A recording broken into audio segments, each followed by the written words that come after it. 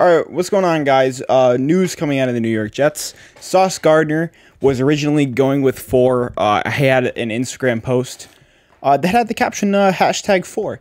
So originally we thought that Sauce Gardner was going to go with number 4. But recently, he on Twitter said that Jet fans do not order my jersey. It is unofficial, which can tell you your number. But then we get this tweet from DJ Reed, and apparently he was messaging DJ Reed trying to get that number 1.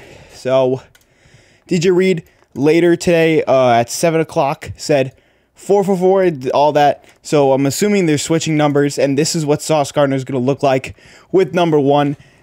Man, I'm glad that he got number 1. I think that's a great look for him.